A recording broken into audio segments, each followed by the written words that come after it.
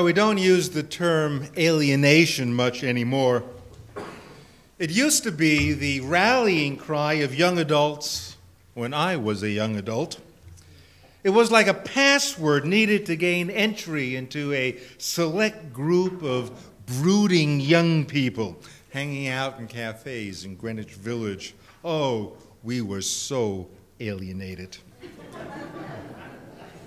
Alienation tried to explain the malaise we felt when questioning the prevailing values of society.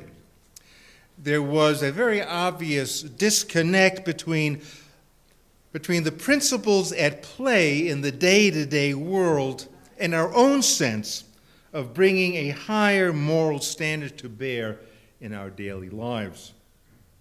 So this discrepancy between the life going on all around us and what we personally felt to be a better or more authentic life led to another word that we interchangeably used with alienation, and that's the word isolation. I think it's fair to say that this feeling of isolation is felt by the young adults of every generation.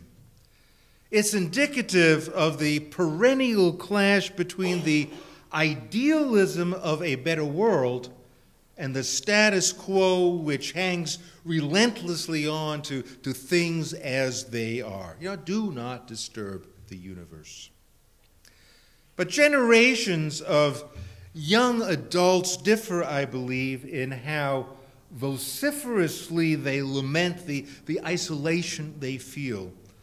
And they vary also in the degree to which they actively criticize the prevailing norms of society and the extent to which they are inspired to introduce change. Now, I am no expert on today's millennial generation, but by all accounts, they seem to express their alienation through kind of an indifference towards society, community, and making commitments. The dim economic prospects in society today has an accumulating, numbing effect on young adults, as opposed to, let's say, the flower children of the 60s, whose immediate concern for income was never much in doubt.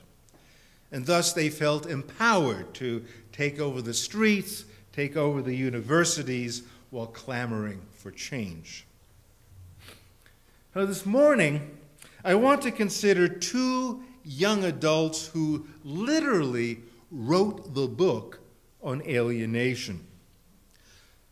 Karl Marx, who at the age of 26 wrote the economic and philosophic manuscripts of 1844, also known more simply as the Paris manuscripts, preceded by a year Henry David Thoreau's publication in 1845 of Walden Pond. Thoreau was 28 years old. Now, both Marx and Thoreau spoke to the malaise that hung like a dark cloud affecting society in both Europe and in this country, as it was transitioning from an agrarian to an industrial society. Their respective commentaries address not only the isolation felt by their generation, but effectively transcended the young adult demographic to a wider sense of alienation and isolation that was permeating all of society. Marx introduced yet another term, estrangement. Estrangement, which is entirely compatible with Thoreau's views expressed in Walden Pond. Now, I find it especially chilling that their discourse on alienation from about 170 years ago finds astonishing relevance for us today. Contemporary writers often refer to the ailments facing us today as a spiritual crisis that affects the nation as a whole and, of course, us individually. Today's writers address the issues of our society as it moves from industrial to technological, with the constructs of a virtual world isolating us further and further from any spiritual content. It seems rather obvious that today's social critics are addressing actually the same condition or the same malaise as Marx and Thoreau. And those include alienation, isolation, estrangement, all responsible for manifesting a spiritual crisis. That's what they called it back then, 170 years ago. That's what we're calling it today. For Marx, the issue of alienation developed around, now in his words, a separation from nature. This is not Thoreau now. This is Marx saying that this alienation we feel is due to a separation from nature. And he goes on to explain. Under capitalism, people had to rely on their own labor in order to live. The ticket to subsistence, then, was through money alone. And this meant leaving the natural world for the industrialized world in order to, in his words, become a slave of one's own work. One became the slave to one's own work just to survive. And in a fascinating way, Marx notes this distinction between living and surviving as a worker. What an interesting difference, living and surviving. If just surviving becomes our chief preoccupation, we are drained, it stands to reason, we are drained spiritually.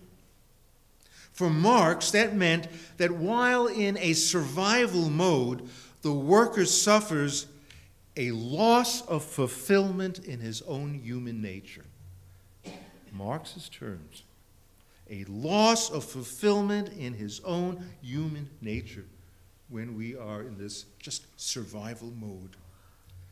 Alienation results when the worker feels that he is perceived as an object. Man becomes the property of the owners of industry.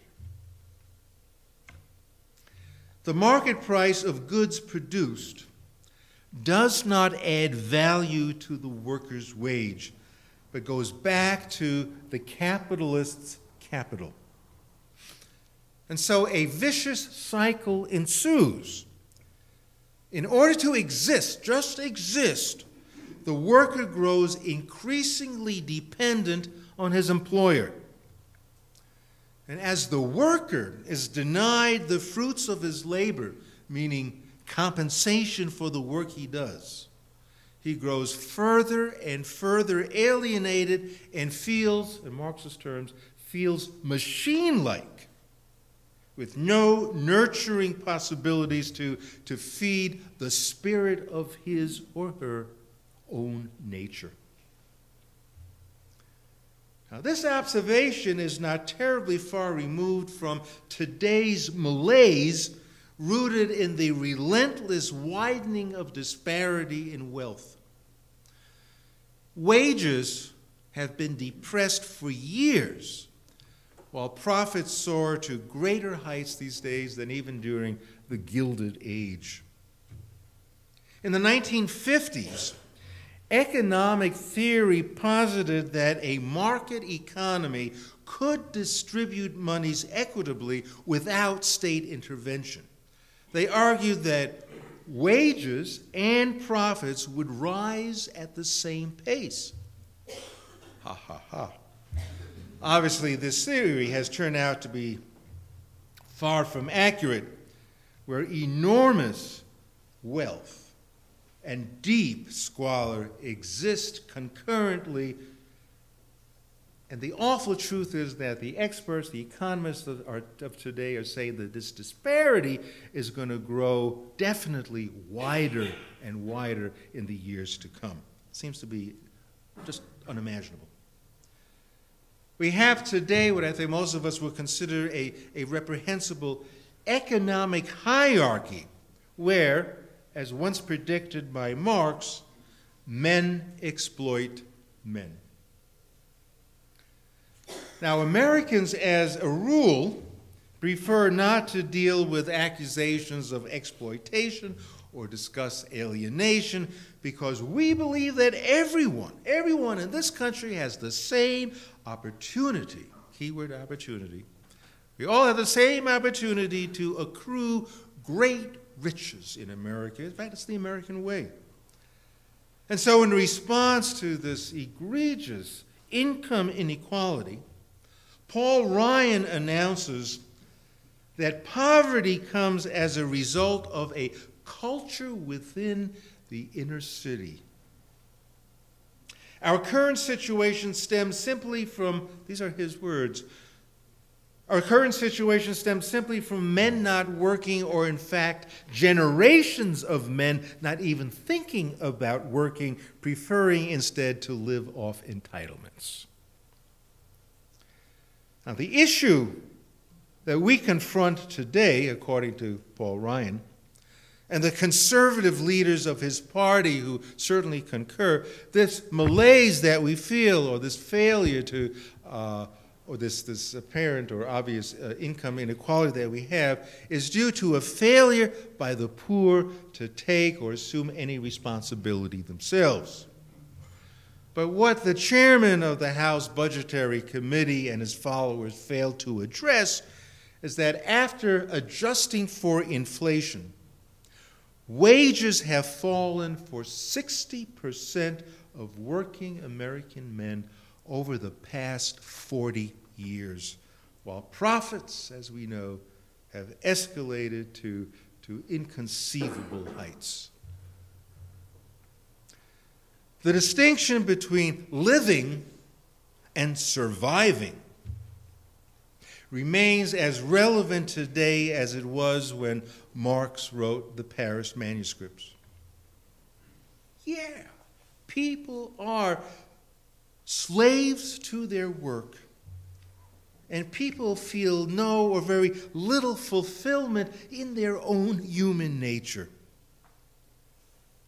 How do you describe what's happening in society today? Well, the spirit runs on empty. Well, this all sort of makes you want to escape to Walden Pond, doesn't it? But Walden Pond just may be one of the most misunderstood books of all times.